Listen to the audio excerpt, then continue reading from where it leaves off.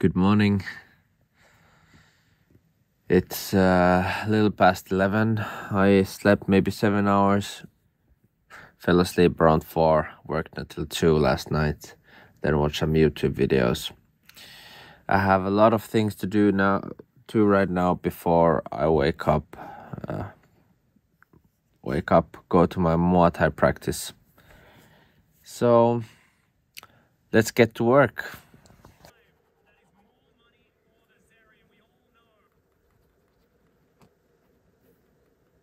First thing on my task list is I need to find headphones for my father. He has a birthday soon and this is what he wished for, so I'll be just comparing few headphones. All the words unsaid, I let my thoughts corrupt and spread. It's time to make a change. I'm trying to clean out the mix for the final release. I think I will release this in December, around December, after my event. It's not a Christmas track, but for Christmas. I know myself good enough that if I'm gonna wait too long with the release, I'm just gonna get too self-aware of the track at some point, of the singing, because it's not nearly perfect. But in the end, the people who are listening to it, they don't really focus on it that much, or maybe some of them do, but that's not the point, right? It's to share something really emotional, and this has a really emotional burden. I think on some other video I will explain it a bit more deeper, what the emotional attachment for me is. But yeah, it's one of the most powerful tracks I've made, considering about what has been going around in my life, and that's why also I want to put it out for the people to hear and maybe help them in their own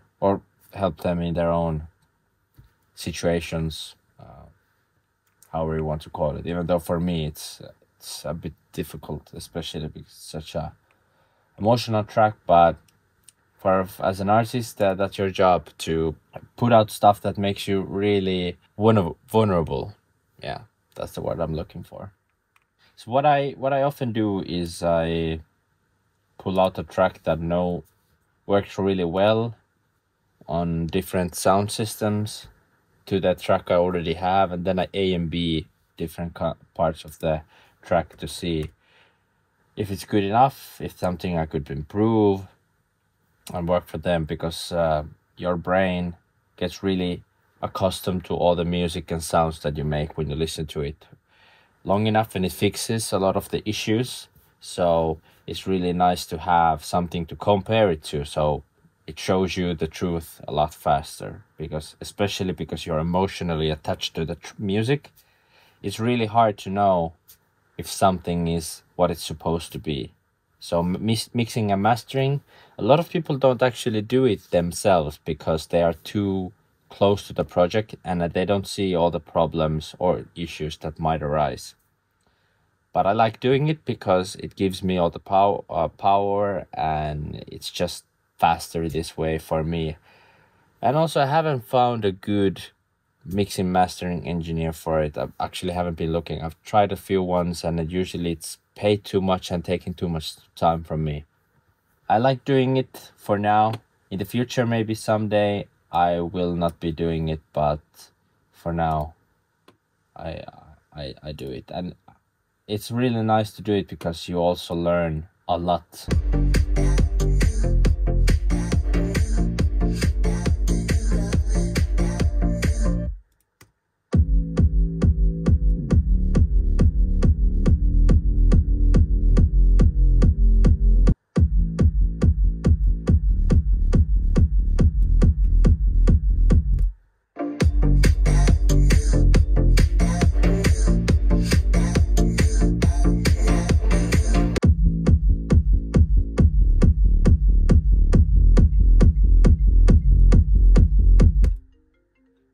Just trying different kinds of thumbnails, fonts and colors to see what kind of gets your eye, and it's clear and concise. It's not easy. I have some graphical design experience because I've been making the events and doing some of them and always being in the process. But thank God Canva is really easy, so it's actually pretty doable, but I still definitely need to improve on it a lot.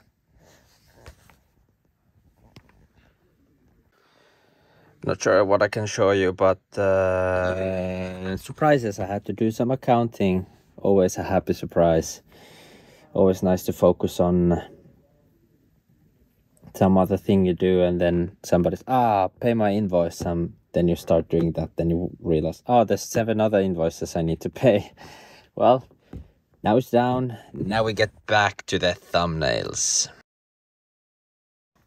Just finalizing my future biography. Check out a little bit of it and let me know what you think. A light in the darkness of Northern Europe has begun to shine. Martin Karma, Finland's most promising techno artist, known for his stormy performances, is spreading his wings into the world of techno. I was trying to finalize all the media card stuff for the booking agencies to send on email, but now I got another email that I need to send my press kit. And then I realized my press kit is not quite updated, so now I have to do that. My to-do list, I mean originally I have 7-8 things to do on the to-do list, but now it's been maybe 15 because I remember something and I do more. That's just how it usually goes. Now finally I can get to my emails, I can send them out, then I will have some lunch. Finished lunch. Now I'm exporting some stuff for my father. He's a classical pianist and he asked me to do some slight mastering on his classical pianist music. I need to render these and hopefully have some time to send rest of the emails and maybe something else, but I only have around 1 hour left before I have to go to the Muay Thai practice, so let's see.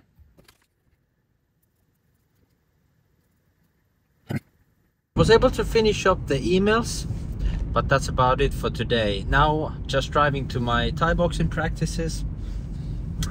I was really hoping to get at least one more thing done, the TikTok filming, but that will have to be done tomorrow, I guess.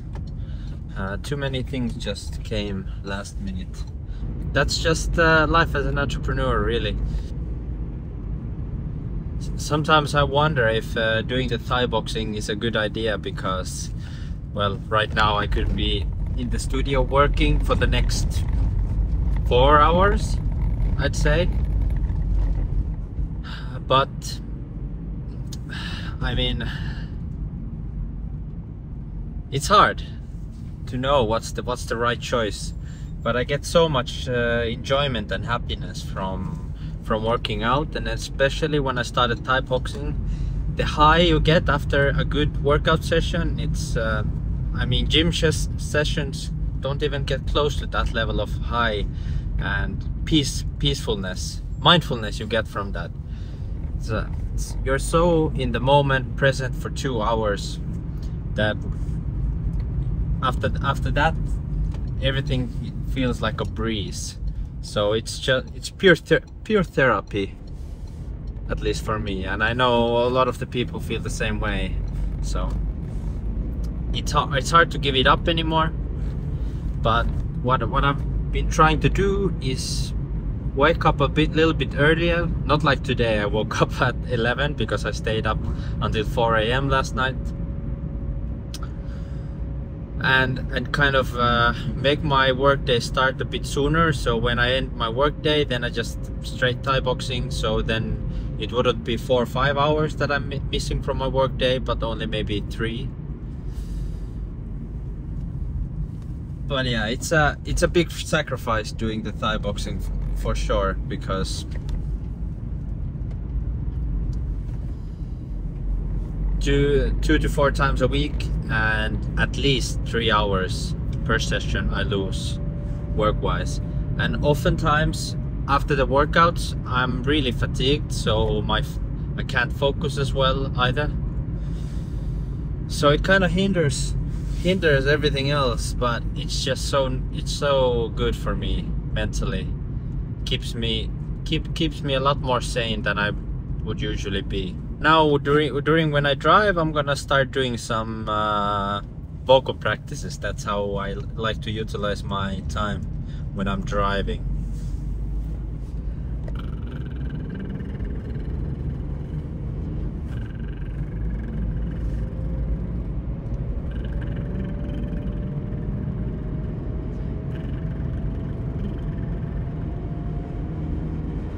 Look into my mirror, took me by surprise.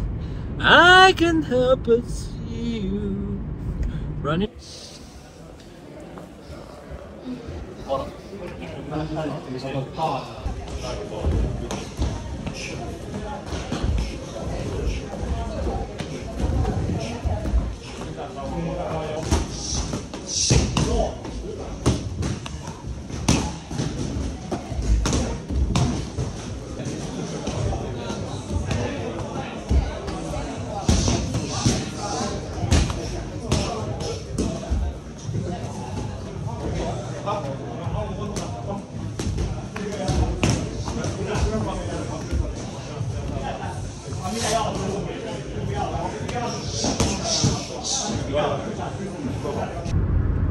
How are you feeling after a workout? Very good. You really like to risk our life for a vlog? Now gonna drive home, go to the sauna, maybe, and then I have decent amount of food to eat. At least I should have.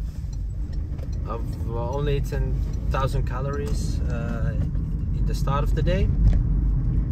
So now I have 1,500 for the evening. So pretty much in 1 to 2 hours I can eat almost as much as I want. Obviously not, but 1,500 is quite a lot of calories to fit in to 2 hours. So I can pretty much have a mini feast. That's my strategy. It's not optimal for the best kind of sleep, but I've been testing not eating less before going to sleep, and I mean in the short run at least I haven't felt a huge difference. It's a bit harder for me to fall asleep when I don't eat before going to sleep, but that's probably more about not being used to it, I feel like. So it would be better if I wouldn't eat as much before going to bed, but you can't always be perfect. Life is not perfect, and that's how I like it. I like to have a prize in the end of the day, and that's my thought process. So when I've done a good days of work, done my training, I go home, I chill with my girlfriend, have a good meal, and then I don't have to worry about I can't eat enough. And obviously if you would be a regular as human being, then you wouldn't worry about eating too much ever, but I'm super conscious about my weight, and I have a slight not slight, but I have an eating disorder in a way, so I do count it pretty meticulously. And if, let's say, last weekend on one day I ate 4,000 calories, then I usually try to eat less on the next week, so my weight wouldn't fluctuate too much. This is actually the first year that I've been able to keep my weight pretty consistent. Usually, let's say just low fuel. Usually before Christmas, my weight I have a little bulk. I go up to 80 kilos, and then I diet down to 72 to 74 kilos, and I've been repeating that cycle for 2 or 3 years now. But this year I dieted down to 73 kilograms, and right now I'm around 74, a little bit over 74 kilograms, so just maybe 1.5 kilograms gained, 1 to 1.5, I'm not really sure. So I don't have to diet as hard this summer. I can keep it shorter, or then I can diet as hard and get to even better shape, which could be nice as well. but let's see what I'm gonna do. I haven't quite decided yet. Dieting is really tough, and last year the relationship it wasn't too good of a time for our relationship at the end of the relationship, because I was really grumpy all the time because I couldn't eat any calories. I was tired and I was just not enjoying life. But it's really nice with the diet sometimes to reset your appetite, because if you're getting really tired of the food you're eating, just do a diet for a couple of weeks and everything tastes amazing. I'm just plain, I don't know, whatever, just eat a fucking regularized sandwich and it will taste good. Or chicken and rice will be the most amazing meal of your life with vegetables, and you will eat every spoonful with pleasure.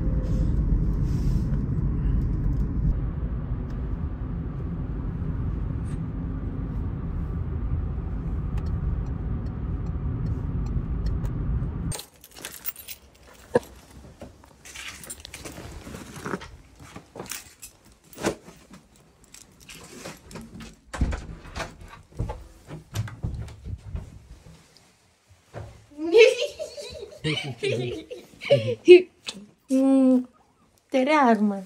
Tere.